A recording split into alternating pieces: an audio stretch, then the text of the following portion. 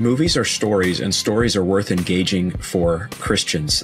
These movies that are all around us today and that have been parts of our past, even artifacts of our own personal history, are part of how we process reality and how we think about truth and goodness and beauty, and ultimately how we see our heart's greatest longings satisfied in God and His Son. Welcome to Grace and Truth. My name is Owen Strachan, and I have convened a second episode of the Grace and Truth Movie Club with my friend Joel Berry. He's the managing editor of the Babylon Bee. We haven't even talked about the Babylon Bee, which is a whole thing unto itself, an excellent work and the funniest website out there. But I've kind of kidnapped Joel's mind, and I'm forcing him to talk about fun movies with me. So Joel, thank you for being back on. Oh, it's a pleasure. Thanks for having me. We had an earlier episode that I'm guessing a bunch of you watched where we broke down some elements of Dune Part II. I think it was a lot of fun for me. Joel is a very deep thinker, but it was also very frustrating because I know there's a ton I'm not getting to and we're not getting to. So, what I wanted to do here in this episode with you, Joel, is talk through a little more of Dune Part II, more the atmospherics, the visuals, the audio. How did the movie as a movie strike you? That's where I'd like to go first. And then I'd like us, if it's good by you, to just transition into some other great guy movies or epic movies that you and I think can form a conversation, drive people to think about meaning, goodness, truth, beauty, et cetera, and so on. How does that sound to you? Sounds good. Let's do it. So what I thought with Dune Part II is just in terms of movies in 2024, I'm not talking now about worldview. I'm not talking even about morality per se.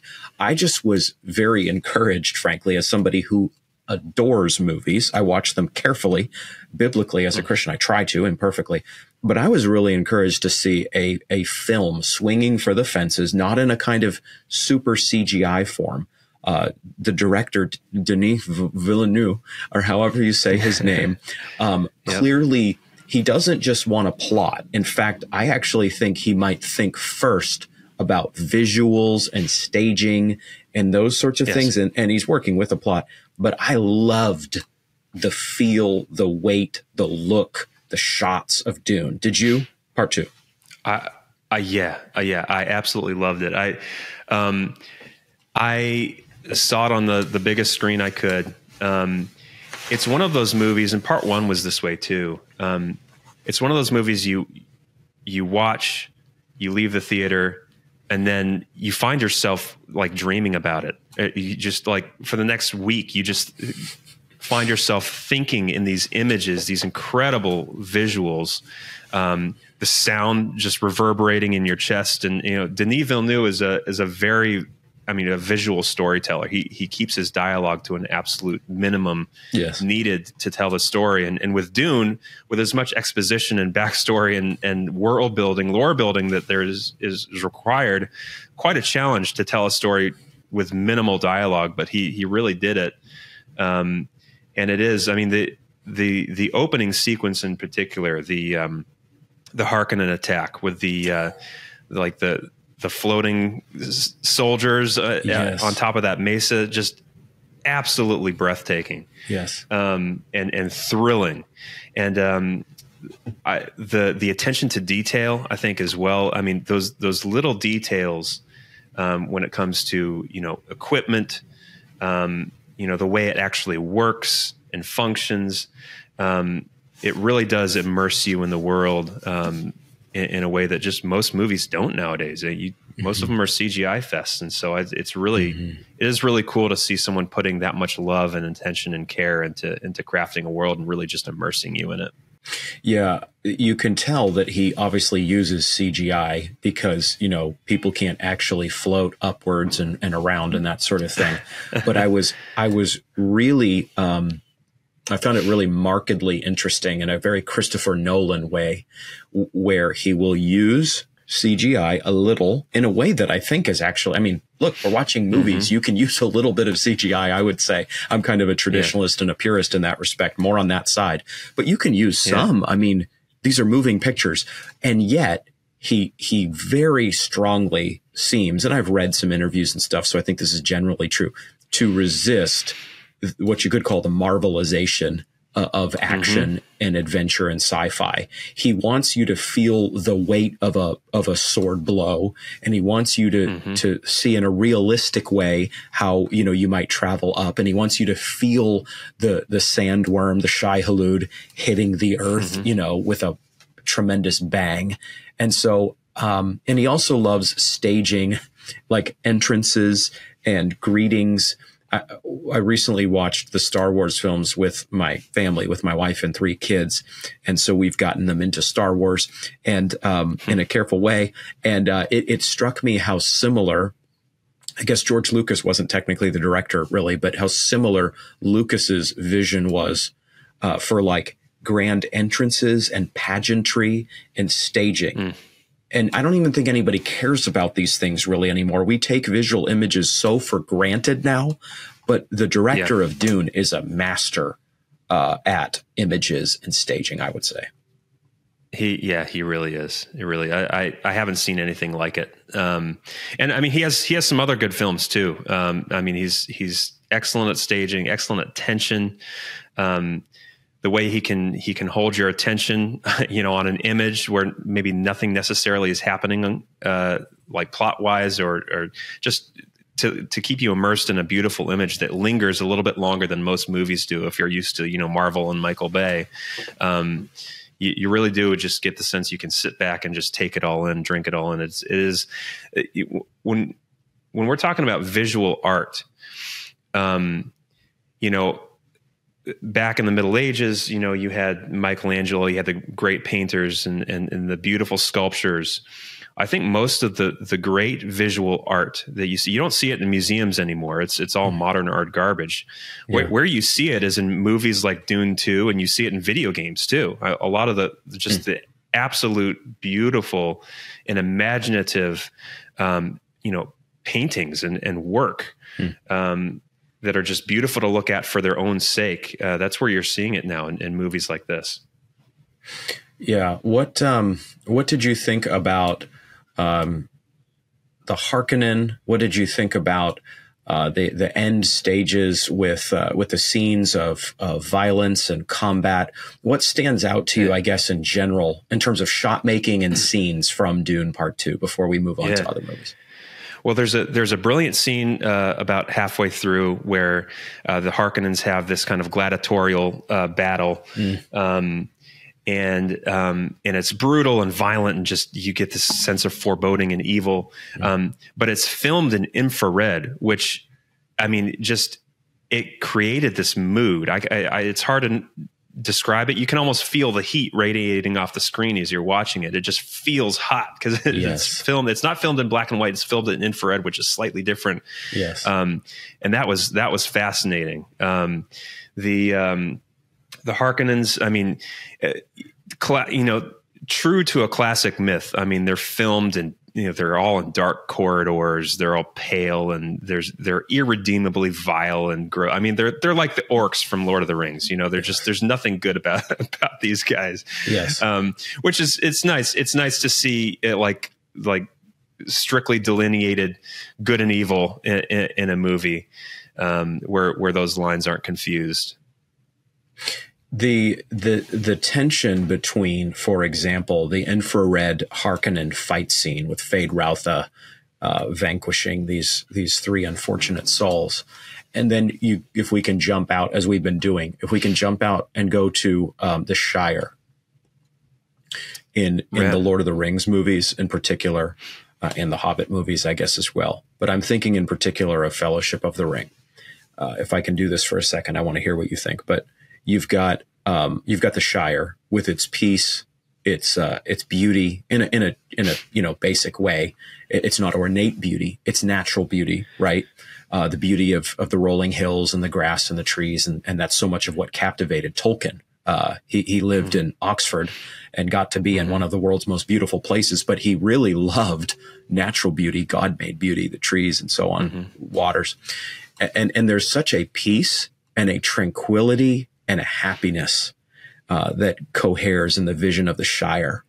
And of course, that's all threatened by the darkness in Lord of the Rings, right? That's the central device. But you contrast that with what you brought out there a minute ago with the Harkonnen world, The Harkonnen world is an intense world. It is a feverish world. All the people, probably a lot of them CGI, are, chanting horrible things. Their language sounds very strange. There is no rest, joy, tranquility, peace, beauty. There's no beauty in the Harkonnen world except for perhaps a terrible beauty or something like that, you could call it. Yeah. I think that's some of what the director is after. That not that he's consciously thinking of the Shire, but you can contrast this vision and you're getting a picture of what the world can look like without grace and mercy, I think. No, it's true. And that's what makes me wish that Denis Villeneuve would have just embraced the Christ story and myth with this whole thing. Cause I mean, that's the story he's telling, and that's why the whole story seems so confused to me. You're painting this, you're trying to tell this real human drama, Game of Thrones type story where messiahs are liars and things like that. But you're doing it kind of with the trappings of myth and the visuals of stark good and evil. Yes. One of the other points that I had in my review on Twitter was that, if you're going to tell a Game of Thrones style story, if you're going to tell a grounded human drama, you should give the Harkonnen side of the story. You shouldn't be, painting them as irredeemable, orc type creatures. You should be giving them sympathetic characters and their own narrative for the reasons that they're doing what they're doing. And Denny didn't do that because Frank Herbert doesn't do that in his book either. Right. I mean, the Harkonnens are horrible in the book. So all I'm saying is, my point is that just the fact that there's this weird tension between kind of like a grounded human drama with the trappings of myth is why people take this story so differently. Some people embrace the myth, some people embrace the human drama, some people kind of embrace a mixture of both. But I do just love, for its own sake, I love the stark visual representation of what evil look. It really is like just a vision of hell. Yeah. What a world without God would look like. And for that reason, I just love that. Yeah, and that is a valuable thing to see and think through, and that's part of what movies can help us do. Stories can help us do. We can imagine worlds, a world without God, a society without God. We have seen versions of that in the 20th century, for example, and it is a terrible thing. Okay, let's transition a little bit here. Now, since I have your time, having captured your time here for just a little bit, let's talk about other movies that we could call them great guy movies, the guy movie pantheon, but we don't even have to genderize it to sound inclusive for a minute.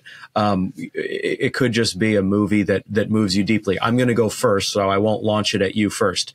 I don't know if this is a film that you track with. I think it is, if I recall correctly. But Master and Commander, is that a film that you like? I love that movie so much. Why? Why?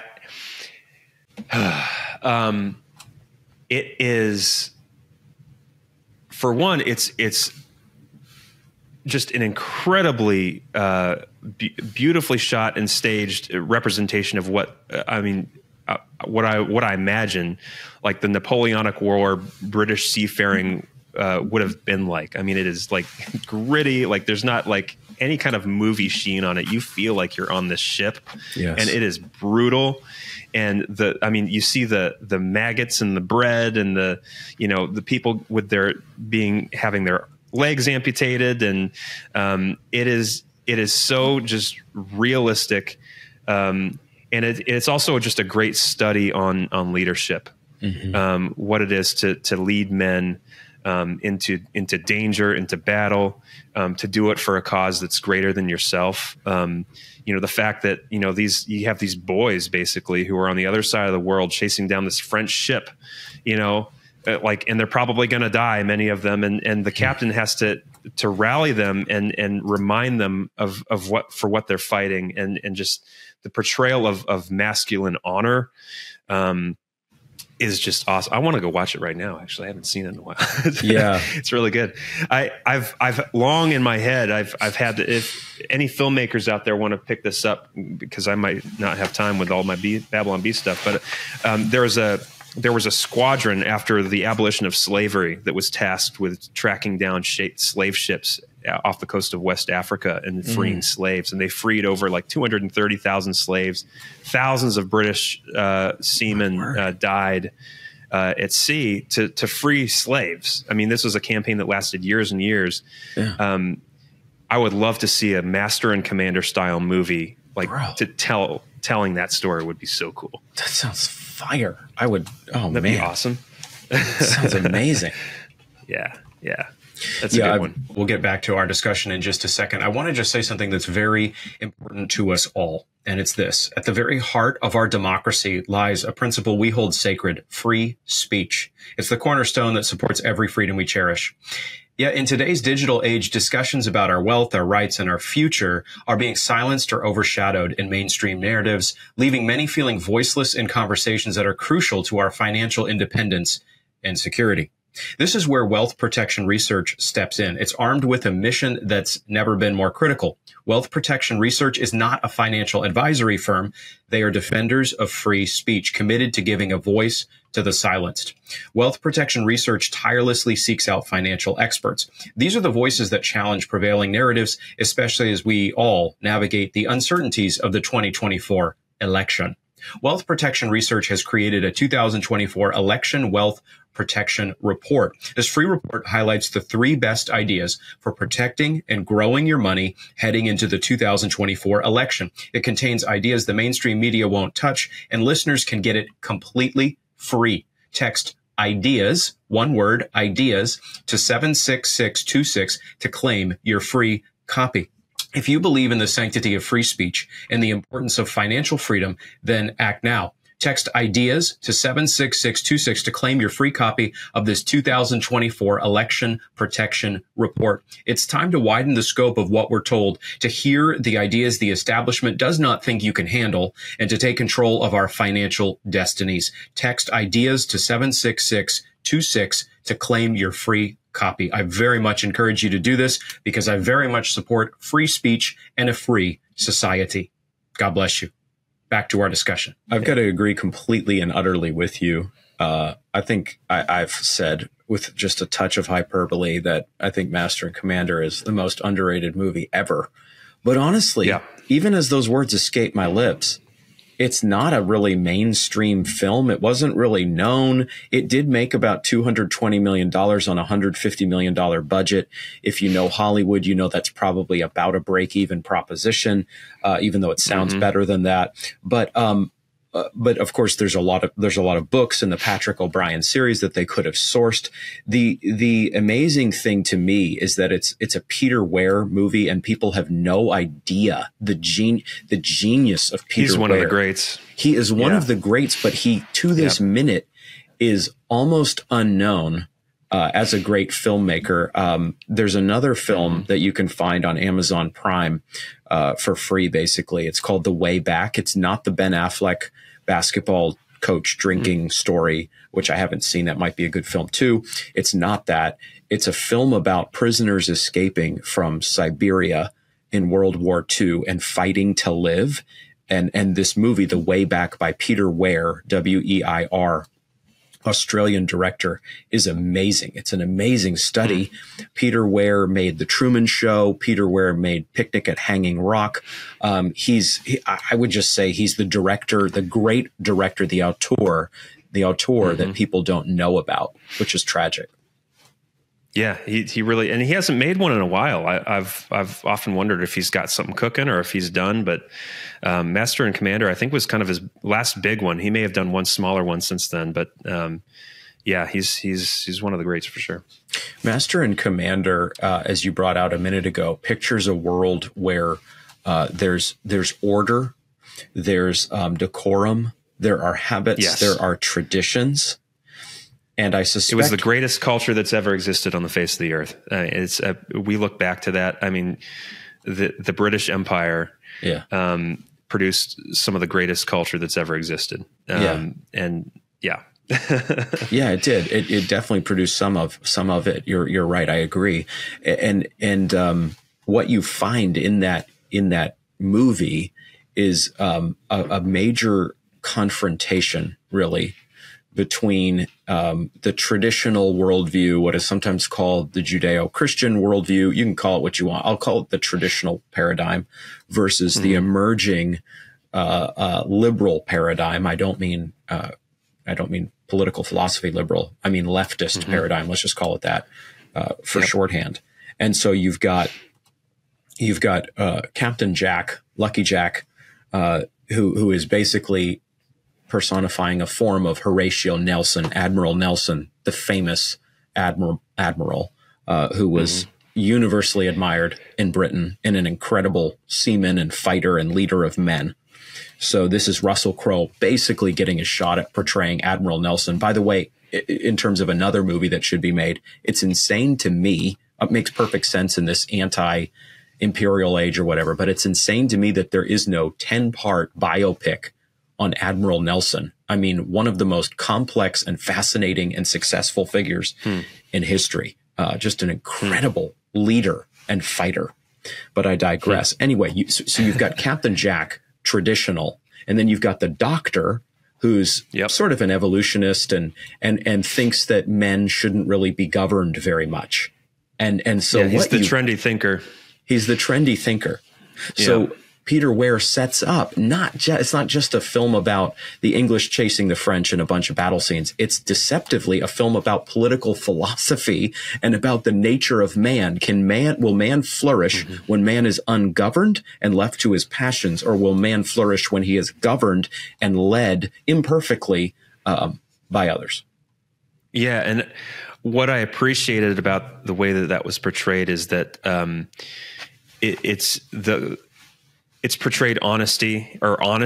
The conversation is honest, and both sides are kind of steelmanned as opposed to strawmanned. You know, like both of these guys kind of make their cases well. And you don't get the sense that Peter Weir has one idea that he's going to write the script in such a way to where, you know, one side wins and makes the other one look stupid. It's just a very, very well written conversation between these two friends who disagree on these things, and the viewers kind of left to come to their own conclusion, which is that's great art right there. It is, and Weir shows you the value of a life in a few different instances. In Master and Commander, you've got the seaman who Captain Jack is trying valiantly to save, who's adrift at sea, but his salvation, his rescue, is putting the entire ship in danger, and so ultimately, cord by cord, the seaman has to be left to drift to his death. So you feel the weight of a single human life. You feel that as well with Hallam, the young officer of sorts who can't lead men and fails and then commits suicide. So you're really getting a sense of the gravity of one human life. Do you think that's accurate? Absolutely. Yeah. Yeah. It's in a world where you would think human life would be cheap, where people are just dying left and right, you get a much greater sense of the value of a human life in that world than today, which is saying something. All right, throw one at me. Throw out a movie that you think we should briefly chat about here in our last 10 to 12 minutes. Well, I don't know. I've been thinking about this a lot because I have boys who are 11 years old, and I've been watching movies with them and kind of talking through them. And we just did Lord of the Rings for the first time together over Christmas, and they loved it. I've kind of, with the boys, I've focused on some of those more like mythical stories, the old Star Wars. The very early Phase 1 Marvel movies are great studies in like what makes a good man. I like how, Iron Man has to kind of learn a lesson and become a man of integrity before he can become a hero. Captain America is already a man of integrity, but he doesn't have the strength and competence yet to be the hero he needs to be. So like in each of these stories, you kind of have a man who is missing something that he needs to get. And I love those just as in terms of being studies about what it is to be a hero or a great man or a leader. But when it comes to like the quintessential guy, this isn't really a movie, so I might be cheating. I really appreciate Band of Brothers. And it's something you should watch carefully, because there's probably some, if you have Angel, what is it? Angel Vid. Vid Angel or something like that. Yeah. You might want to watch it with that. But I think it's the quintessential World War II portrayal.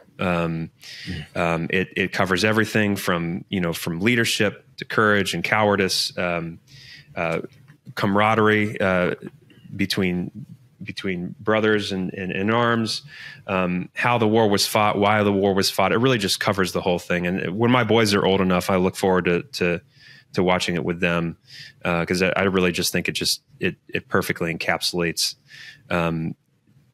just everything. What war is, the idea of a just war, and what it takes to lead regular men, often scared men, into battle, and to give them courage, and to lay down your life for your men. A good leader sacrifices for his men. Band of Brothers it kind of does it all, which again, it's like a 10-episode miniseries, so maybe that's cheating, but it does a good job. That is not cheating. The Bureau on Movie Discussion has ruled and said that is a tremendous submission. Yeah, it strikes me that our generation, has to look back at these films, because we are in this weird plastic, anything goes, amorphous, orderless, boundaryless age. And so Gnostic. Gnostic. So we look back weirdly, pining for the days of World War II, which was absolutely horrific on a global scale. I mean, it impacted everyone's life. You literally couldn't put butter on your bread most days of the week, for example. I mean, how about a consequence there? So it took a lot of the color out of life. I mean, Britain didn't recover to pre-war levels of food until the mid-1950s, for example. So we think, 1945, yay, May, June, the war ends, happy days. That war had so many consequences, but I'm digressing. Yeah. Fundamentally, our men, but not just men and women, watch these films that we're talking about in part for many reasons, or series, in the case of Band of Brothers, in part because there is order, there is structure, there is leadership. It's good authority. Captain Winters, Richard Winters, portrayed by Damian Lewis, amazing performance, very kind of Eastwoodian performance where he's almost cutting his lines. He says almost nothing in his episodes, but that makes you hone in on Captain Winters' direction and courage and lines and encouragement. And so we're having to go back. I find myself going back to these films and these series to really learn manhood from a generation. We've had manhood ripped away from us and not taught to us. And so we have to, in many cases, go to miniseries and movies to try to find it, in a sense. That's very true. I think about what it's going to take for us to get that back. Yeah. And sometimes, I don't like any of the answers, because they all look like, we're going to have to face some kind of calamity, and hardship together, before we figure it out. But that's, that seems to be the history of the world. The whole hard men create good times create soft men create hard times, and the whole cycle continues. Yes. I think that we're definitely heading there. I think part of the charm of looking back at some of these old movies, with the structure and the discipline and the culture, is that in times of hardship, reality is undeniable. When you live in a time of plenty and wealth and insulation from the consequences of your action, there's this fakeness to it, and there's this. It's harder to get a sense of what's real. Whereas when all that is stripped away, the truth of what the world is just in your face, and it's completely undeniable. And I think part of the looking back at history is not just a search for masculine role models and understanding how to be masculine. It's a search for truth. It's like, what is real in this fake plastic world that we live in. I think that's very well said. What is one moment that stands out to you, that grabs you or grips you from Band of Brothers as you reflect on it? if you need me to go first, I can go first. Yeah, you go first. I got to think. I don't want to be unfair to my guests here on air. What I would say is Lieutenant Spears in episode 7. I just had it ready. Sorry.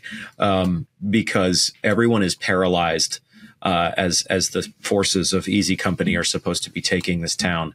And the commander loses his nerve, loses his ability to issue orders and instructions to his troops. His troops are getting pounded. The Germans then are increasingly, if I could talk English, sighting the men with their mortars and hitting them successfully. It's a disaster. It's a debacle. It's a lot like living in America in 2024 in that sense.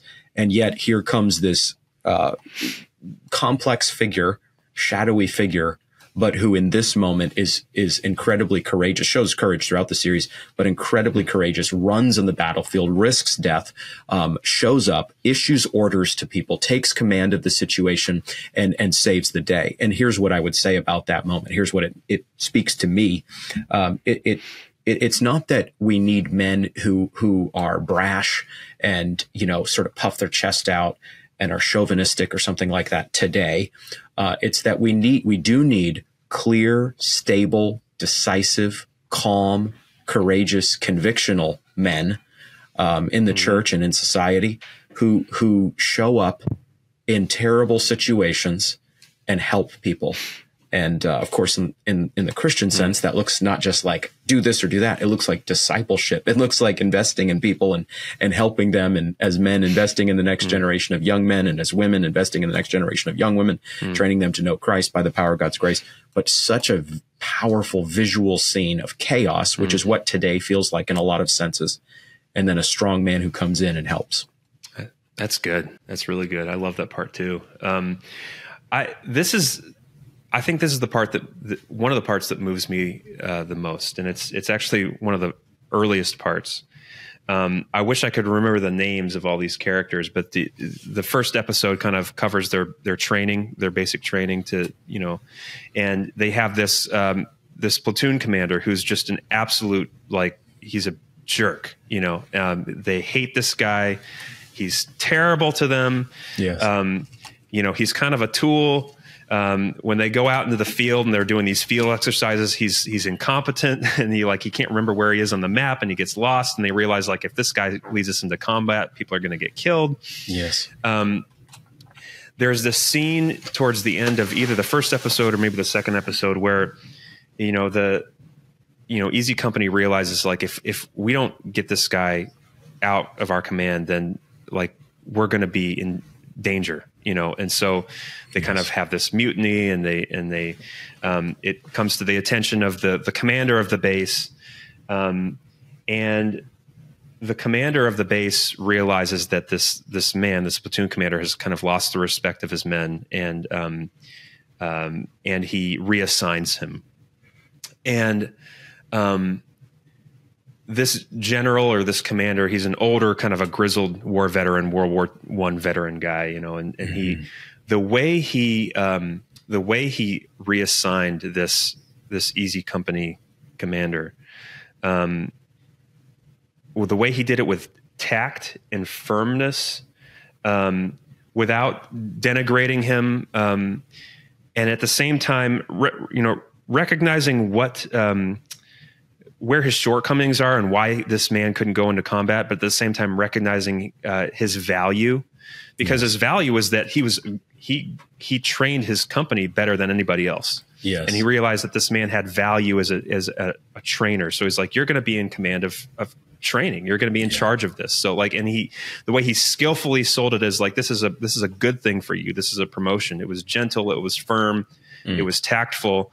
And then you see at the same time that this guy who everyone hates, that's kind of a tool, even he has value. He has strength. He has God-given strengths, and he has his own place in the picture, in the war effort. And so I think part of it was, I think I related to this guy a little bit, this tool. Maybe I'm a little too self-critical, but I just the feeling of incompetence, I think sometimes, or being accident prone, I was in the military.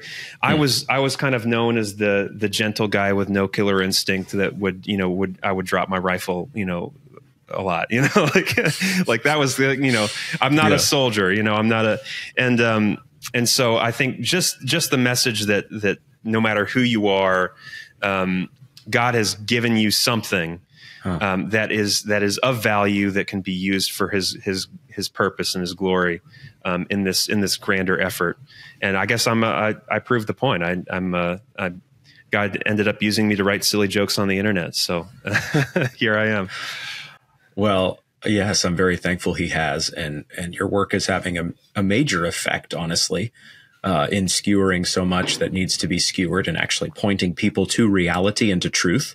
We're in this weird moment where a humor site speaks a lot more truth than news outlets and that sort of thing. And even from a Christian standpoint. So I'm very thankful for your work and for you. And just in wrapping up, concluding, I would say absolutely. I mean, that's a wonderful picture of how men fail and women fail too. But, just keeping the conversation on men for a minute. So many men today, Joel, are failing. So many men are doing badly. Their marriages are not going great. Their fatherhood is not going great, or they're single and they're struggling with this, that, and the other. They're listless in their job. And a lot of men out there feel hopeless and feel purposeless and meaningless. And what you covered there in that scene reminds us, in particular as Christian men, of how God does not go, "You stupid idiot. You are so accident prone.